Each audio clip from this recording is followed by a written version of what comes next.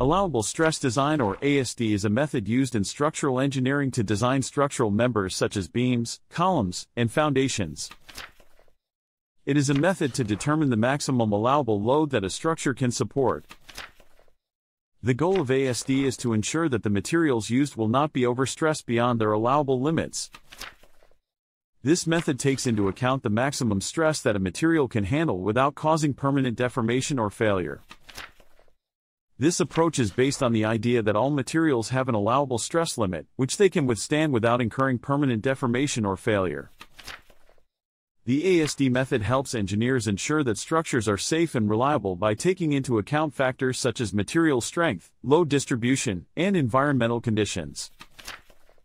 In ASD, engineers calculate the maximum allowable stress for each material used in a structure and then apply safety factors to ensure that it can handle expected loads over its lifetime.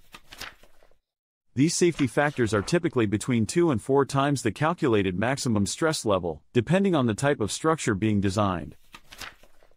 By using this methodology, engineers can design structures that meet strict safety standards while also optimizing costs through the efficient use of materials. Allowable stress design, ASD, and allowable strength design, ASD, are two methods used in structural engineering to design buildings and other structures. In allowable stress design, ASD, the maximum stress that a material can withstand is calculated, and a factor of safety is applied to ensure that the design is safe.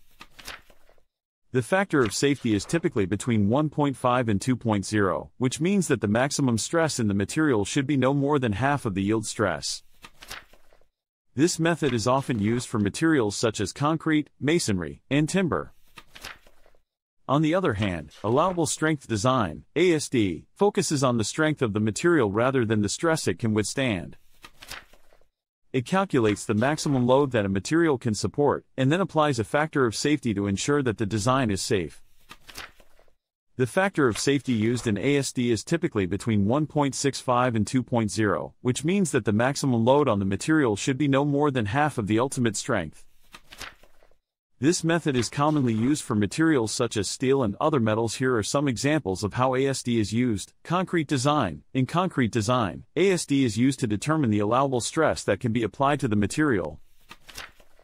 The allowable stress is calculated based on the strength of the concrete and the factor of safety used. This is used to design elements such as columns, beams, and slabs in concrete structures. Timber design. In timber design, ASD is used to calculate the maximum allowable stress that can be applied to the wood.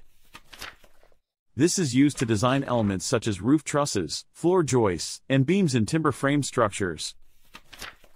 Masonry design. In masonry design, ASD is used to calculate the allowable stress that can be applied to the material. The allowable stress is determined based on the strength of the masonry and the factor of safety used.